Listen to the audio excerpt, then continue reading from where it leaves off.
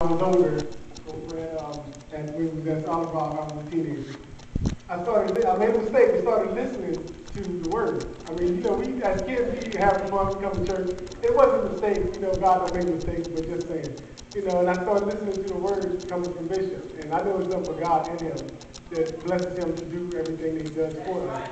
But, and I just started listening to the word, young people, there's truth in the word. And, even me as a young child, as a teenager, I found that just listening. I mean, I didn't have to do anything. You don't have to participate. Even with, as a child, you don't understand all everything. But there's always something. He always made it plain to where even we could understand as kids. And in that word that he gave us, it was instilled in me, and it stuck with me. Bishop was always there. He was there when my mother passed.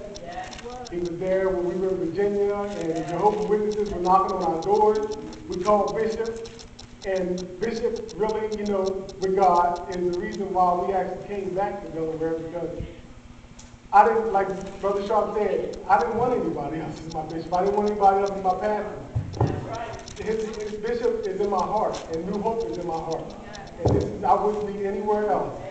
And I just praise God for you, Bishop. I thank you for everything you've done for me, everything you've done for my family. My family as I was a child, my family even now, you've taken us under your wing, and you've nurtured us even when we're going through, problems in our marriage. Everything you've always been there for us. And I thank you, and I give you praise for the God that's in you. And I just want to encourage you and just want you to be blessed.